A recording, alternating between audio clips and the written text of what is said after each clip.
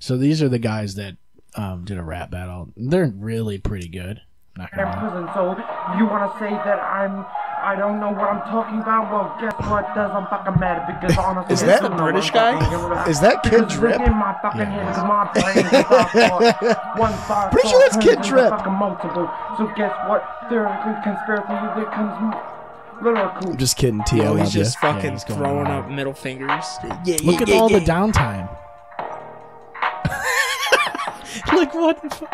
You want to talk about judgment? How? Bring the judgment back. Let's come back to the conspiracy theory.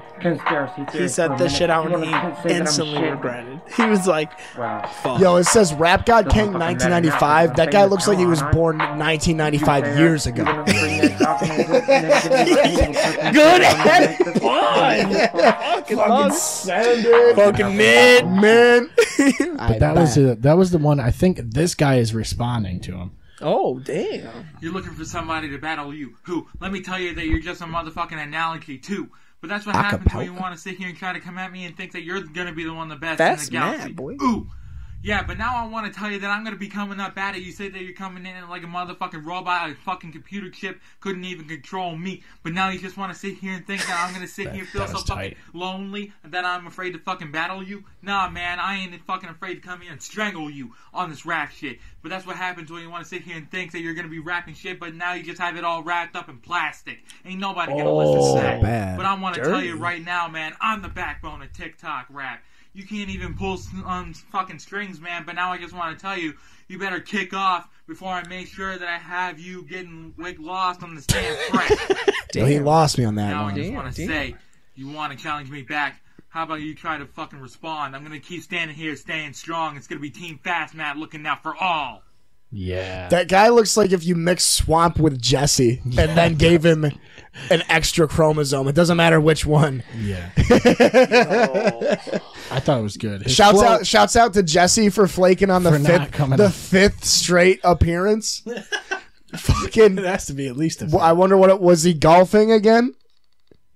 He might have, man. Jesse Strasburg. He was supposed to be on today. We planned this 2 weeks ago for him to be on today for episode 99. Damn.